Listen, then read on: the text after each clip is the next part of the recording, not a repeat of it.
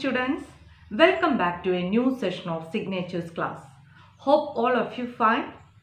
Today I am going to introduce a new chapter, a solitary human voice, excerpt from Voices from Chernobyl, the oral history of a nuclear disaster, which is written by Svetlana Alexievich, which is taken from second module, Speeches and Testimonies.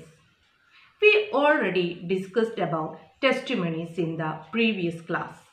We are going to discuss a historical event, that is Chernobyl nuclear disaster. It occurred in the number 4 nuclear reactor. It happened during a safety test. It is the worst nuclear power reactor accident. The work begins with the story of the young pregnant wife of one of the first firefighters who responded to the fire at reactor 4 of the Chernobyl nuclear power plant and of his slow, untimely death. When inventions are uncontrollable by the creators, the people are really helpless and the situation will become terrible or horrendous. This is actually what happened in Chernobyl. The voice recorded here is that of Lyudmila Ignatenko, wife of deceased fireman Vasily Ignatenko. The work becomes unique because the actual victims are speaking here, which is very important when we record a disaster. The real signature work with authenticity which describes history through personal representations that made the work really appreciated and heart-touching. വിക്ടിമിൻ്റെ experience ആയതുകൊണ്ട് തന്നെ അപകടത്തിൻ്റെ തീവ്രത നമുക്ക് വ്യക്തമായി മനസ്സിലാക്കാൻ സാധിക്കും.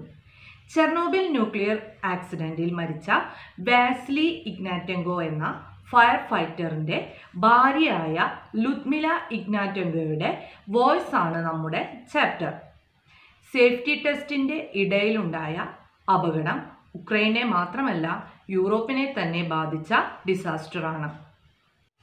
The Chernobyl disaster was caused by a nuclear accident, reactor design flaws and serious breach of protocol during simulated power outage safety test. Fewer than 100 deaths directly attributed to the accident.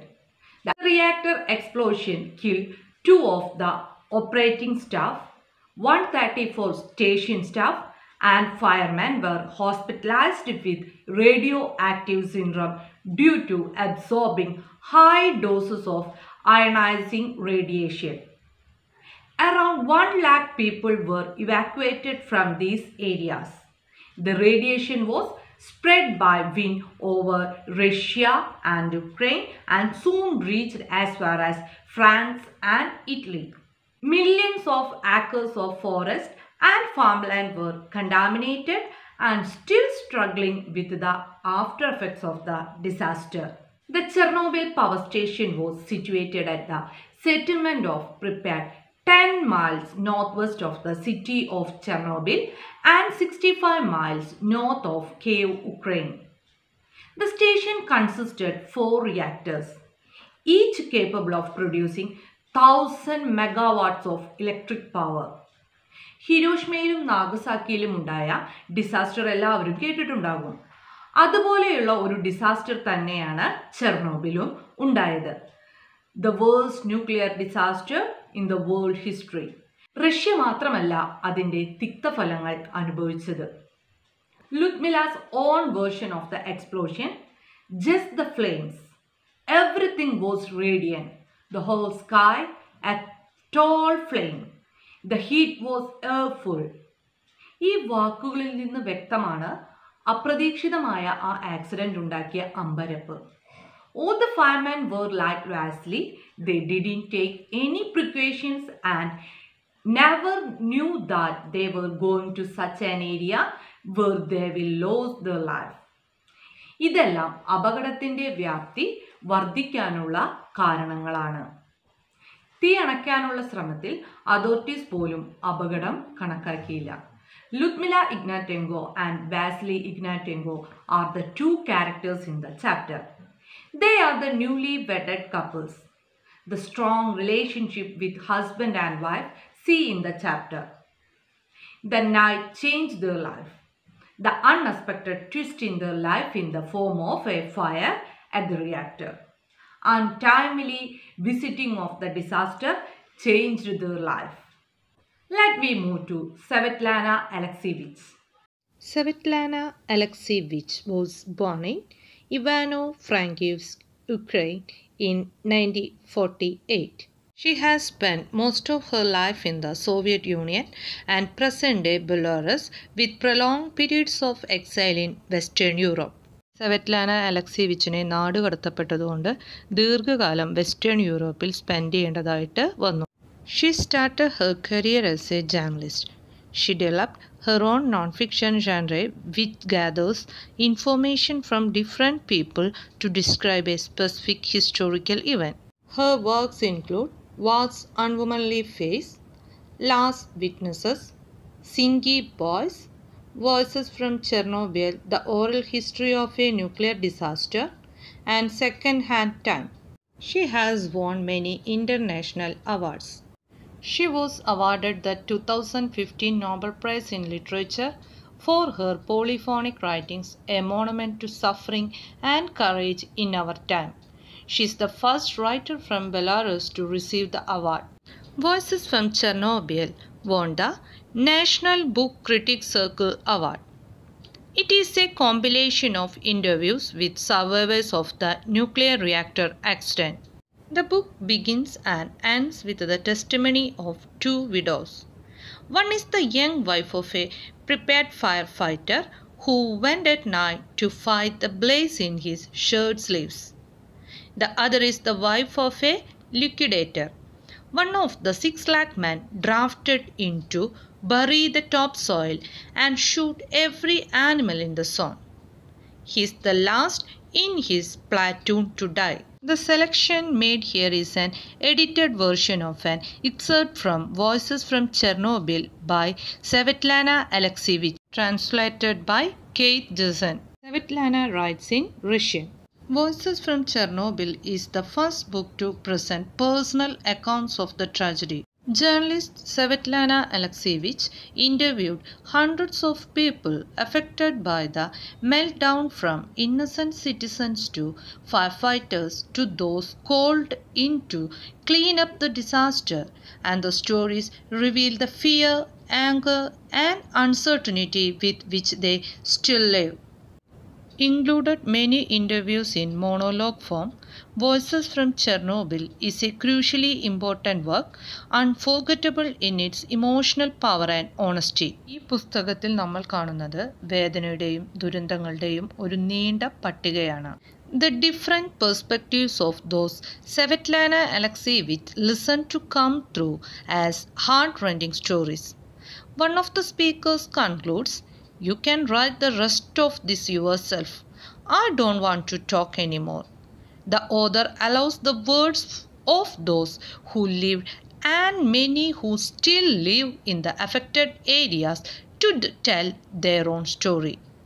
Voices from Chernobyl begins with a brief account of the effects on Belarusia, where 2 million people live on contaminated land, but otherwise presents the human side of the tragedy. Voice from Chernobyl start ചെയ്യുന്നത് ബെലാറൂസിയയിലെ ചെർണോബിൽ ദുരന്തത്തിൻ്റെ തിക്തഫലങ്ങളെപ്പറ്റി വിവരിച്ചുകൊണ്ടാണ്. 2 ദശലക്ഷം ആൾക്കാർ മലീമസമായ ആ സ്ഥലത്ത് താമസിക്കുന്നുണ്ട്. It is an oral history offering first-hand accounts from those involved with or affected by the disaster. The longest piece is nearly 20 pages, but most are much shorter, and there are some choruses with just a paragraph or two from each individual. This allows a broad range of voices to be heard.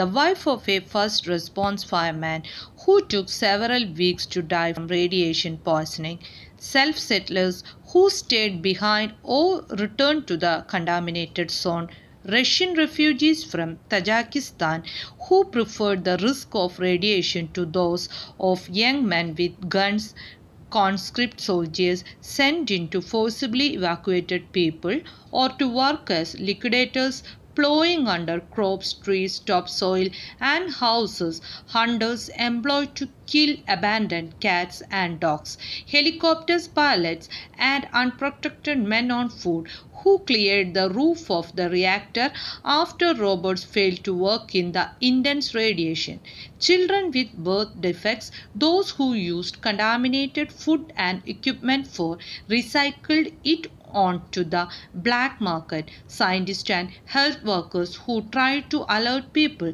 to the risk of radiation, officials and bureaucrats who spoke out, and those who toed the line. Vasily Ivanovich Ignatenko was a Soviet firefighter who was one of the first responders at the site of the Chernobyl nuclear power plant disaster. Vasily was the deceased firefighter mentioned in the chapter. Lyudmila Ignatenko, wife of the deceased fireman Vasily Ignatenko. Lyudmila was pregnant with her first child when her husband Vasily hurried to the scene of the 1986 nuclear disaster. She stayed with him in hospital. On April 26, 1986, the worst nuclear reactor accident in history occurred in Chernobyl and contaminated as much as 3/4 of Europe. Voices from Chernobyl is a powerful work which narrates the personal details of the stories and often touches on the broader themes. Some of the records are of the historians and philosophers themselves, but the more concrete accounts are often the most revealing. It is not only a unique exploration of the human effects of the widespread radioactive contamination, but also offers a view of the final years of the Soviet Union and of life in Belarusia. So it is very much relevant and should certainly be read in the recent revival of enthusiasm for nuclear power. വളരെ ശക്തിയുള്ള ഒരു കൃതിയാണ് voices from Chernobyl. കൂടുതലും ജനങ്ങളുടെ അനുഭവങ്ങളാണ് വിവരിക്കുന്നതെങ്കിലും അതിലും വലിയ പ്രമേയങ്ങളും ഇതിൽ അവതരിപ്പിച്ചിട്ടുണ്ട്. വലിയ തോതിലുള്ള റേഡിയോ ആക്റ്റീവ് വികിരണം കൊണ്ട് മനുഷ്യരിൽ എന്തെല്ലാം ദുരന്തങ്ങൾ ഉണ്ടാകുന്നുവെന്ന് ഇവിടെ വിവരിക്കുന്നു. സോവിയറ്റ് യൂണിയൻ്റെ അവസാന നാളുകളും ബെലറഷ്യയുടെ ജീവിതവും ഇവിടെ വരച്ചു കാട്ടിയിട്ടുണ്ട്. Svetlana Alexievich reacts very strongly against the human enthusiasm for nuclear power. The world saw what an accident at a nuclear power plant can do to the world. Those who read what she has written will never support the opening of nuclear plants in their countries.